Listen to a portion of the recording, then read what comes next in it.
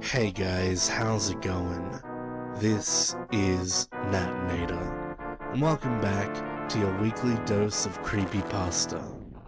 I had a 2-week break from recording since I made videos in advance, so I could visit my nan for her 90th birthday. So, today, I was feeling a little out of practice, and decided to go for a shorter video.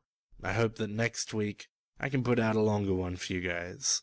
But before that, you know we gotta shout out our fabulous patrons from Patreon.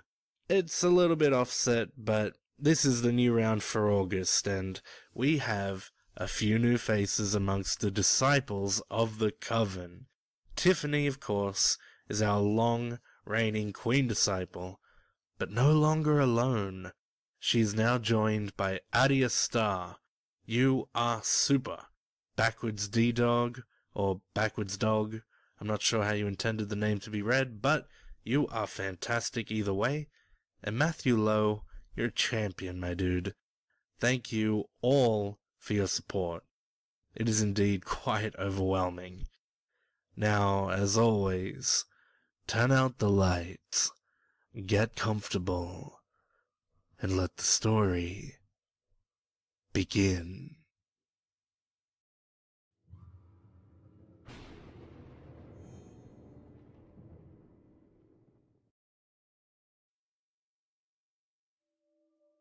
If there was any doubt by the turn of the 21st century, by the dawn of the 22nd, it was an unmistakable reality. Technological civilization was unsustainable. In 2130, with the global population nearing 11 billion, Earth was hell. We all but exhausted our reserves of conventional petroleum, and the limited coal deposits left were deep, incredibly expensive to extract. Uranium deposits were also depleted, and we could no longer rely on fission power. The days of cheap energy were long over. Developed nations used shale oil, natural gas, and tar sands, but these resources had terrible energy return on investment, and were therefore incredibly expensive to exploit. Solar energy and, later, fusion power required expensive technological components and enormous capital costs, and only the wealthiest economies could afford them. As the decades ticked by, ever more economic output flowed toward building and maintaining energy infrastructure, and economic growth faltered.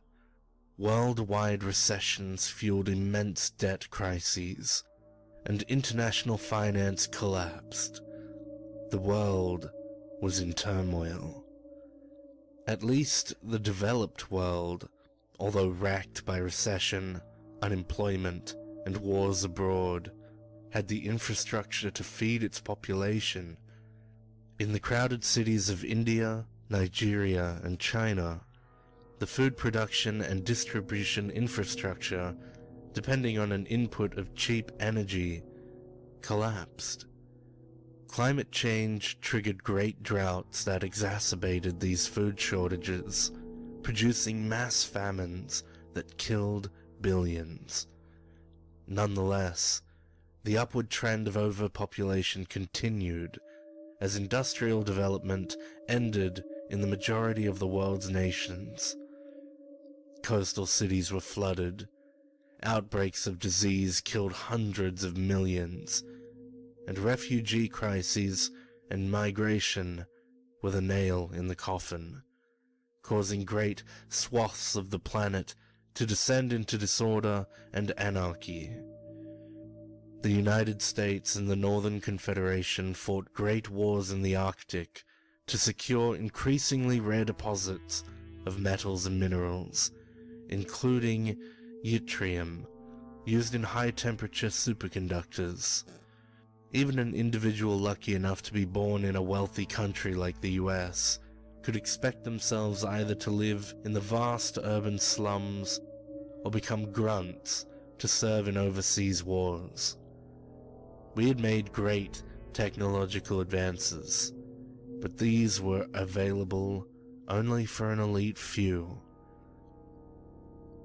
Project Icarus was the last hope for a species doomed, not for extinction, but for the painful continuation of a hellish state of survival. Back in the late 2090s, a group of theoretical physicists discovered hypothetical particle states that would be produced in conditions of high energy, in particle accelerators, for example. Somehow, this was based on a non-unitary generalization of quantum physics. I'm only a technician, so I don't understand all the arcane details of the theory. This group of physicists discovered that particles, in addition to mass and charge, possessed a property called Ks. Although most particles we see around us have a Ks close to zero, a non-zero Ks allows conservation of energy to be violated by accelerating particles close to the speed of light. As the idea went, we could trigger a change in their Ks, producing chasms, which violated conservation of energy. By harvesting these chasms and placing them in special energy cells, we could, in principle, produce virtually limitless quantities of cheap, clean, renewable power. A perpetual motion machine, as it were, grounded in cutting-edge discoveries of particle physics. After experiments in Europe confirmed the existence of Ksons, world governments flocked to these discoveries. I remember well the buzz and excitement in the air, as we realized that technology could allow us to escape hell. In 2110, the US federal government announced a $350 billion program to research Kazan energy, hopefully to produce a prototype reactor. We built colossal particle accelerators out in the desert, and fashioned sophisticated laboratories to develop new forms of nanotechnology needed to harvest the Kazans and produce the energy cells. I was among over 10,000 technicians who labored on constructing and maintaining a 5,000 TeV accelerator in Nevada. The government scientists, the politicians, and the corporate contractors went on the hollow networks to proclaim how Project Icarus would provide salvation for humanity. At first I, too, was caught in the excitement. Then came the pleas for caution. A small group of theoretical physicists and cosmologists discovered that, in principle, a high concentration of Ksons could trigger a gradual collapse of space-time from a false vacuum. Somehow, the high density of Kson particles might cause a small region of space to tunnel to another configuration, destroying all atomic and molecular structures.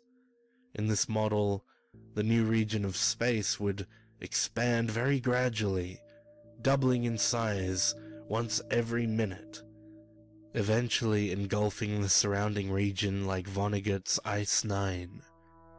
Beginning with a Planck-sized volume, the new space-time configuration would ultimately engulf the experimenters, the desert of Nevada, and the entire Earth.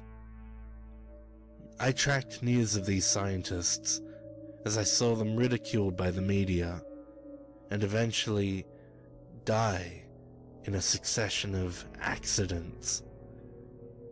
I felt a pang of fear.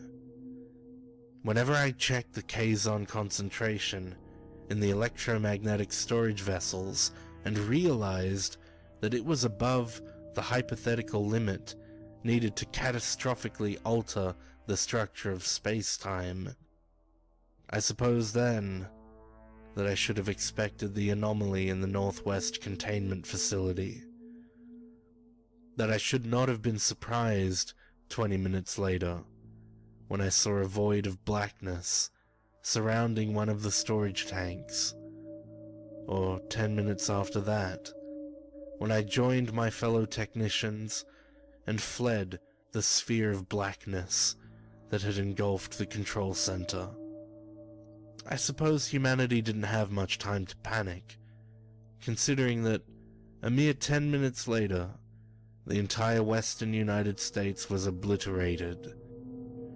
Most people would have never heard the news before the void consumed them at 60,000 miles per hour. Yet, Project Icarus succeeded. Its purpose was not to save humankind from extinction, but from the continuation of a hellish existence. It was a humane decision. You see, Project Icarus was, in secret, a well-planned suicide.